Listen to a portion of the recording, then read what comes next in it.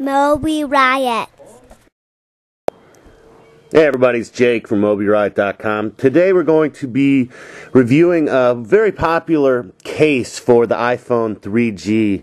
It's made by inCase, I-N-C-A-S-E, and it's called the Slider. Now it's called the Slider for a pretty obvious reason. Number one, you could slide off the bottom of the phone, which is extremely handy if you have a lot of docks that you like to use. One of the biggest complaints we get about protective cases for the iPhone or iPhone 3G is once you go to put it in the dock, they don't fit. This way you can slide off the bottom without having to take off and unwrap an entire case, and just pop your phone right into any dock adapter that you have for your 3G, which is very handy. And the rest of the product also, let me turn it off here, just slides off. I've had mine in here for a little bit, so it's probably going to be a little bit stubborn. As you can see, it does hold it very firmly and protect the phone. Now, I've had mine in here for quite a while and it still looks brand new, like it's out of the box.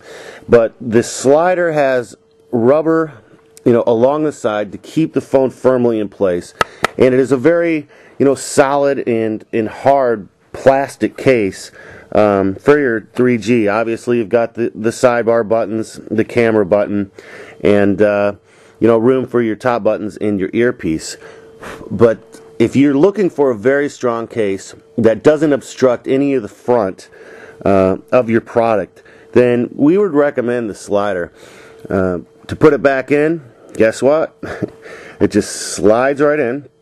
You can access all your buttons and go from there. And then when you're done with your dock, you just take the bottom and slide it on.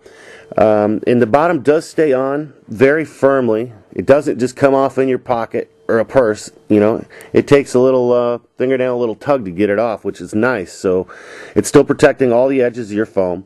Now, one of the downsides, I guess, is it doesn't have any protection for the lower part of the phone here, or for the upper part. My wife has a very rubberized one because our son likes to play with it, which protects the top and the bottom. But I personally like having this open. I feel that when phones drop, 90% of the time or more, it's going to land on one of the corners and not flat on the screen. So I'm really thinking that I don't need my faceplate cover, but you could get plastic scratch covering. I don't happen to use one. I've had good luck with the glass of the iPhones over the years. And again, it's the Slider, and it's made by inCase. We highly recommend this case. It's about $35 at the Apple Store when we purchased it, and it's a great case to protect your iPhone. mobiriot.